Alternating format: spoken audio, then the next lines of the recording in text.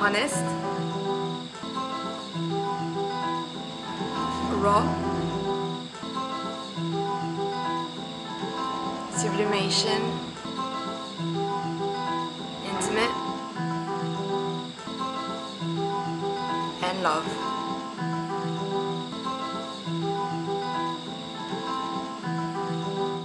My name is Sandra and I was born in France in '94.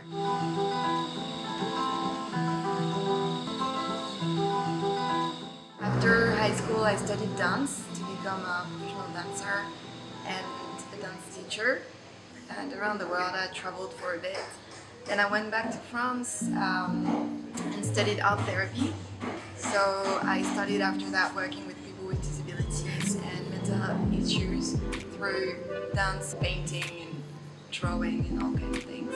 We were just doing a photo shoot for fun actually, and then seeing the photos and seeing how intense it was, me and the photographer I've been working with, we wanted to share that, and then we based the exhibition on stories that I was writing and my texts, and the topics are based on my own experience, and I just wanted to share that. I thought it was an important thing to talk about because I felt like it was very hard to talk about these subjects here. Apocalypse, my love, it's because apocalypse is something very negative, right? When you think about apocalypse, it's the end of the world, it's catastrophe, it's horrible, but for us it meant that in the apocalypse or in the bad things that happen, you can find something beautiful and you can find something positive, get something nice out of it. So it refers to the fact that this exhibition was born around trauma and mental health issues, but in the end we made something beautiful out of it. And the idea of it was to get the audience to enter someone's intimacy through different steps. So each chapter goes deeper and deeper in the connection with the person. For example, in chapter 1 you just get to discover the shapes of the body without seeing the face or anything. Chapter 2 you get to go a bit deeper because you see the environment of the person, where the person lives. Then you go through her relationship with other people, then you go through the trauma, and you get to meet the person in real life through a live performance.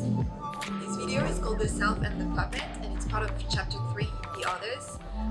It shows the person for the first time entirely, and you get to see how the other people interact with that person, other people who are represented by the ropes. So we had 5 people pulling ropes and I was dancing, so it's all improvisation, and it shows how the influence of others can really define your movements and your way of exploring the world, really, especially when you haven't been through the whole process of healing yet. So you really meet the person in flesh. You get to interact with her through touch. The people they had to paint my body.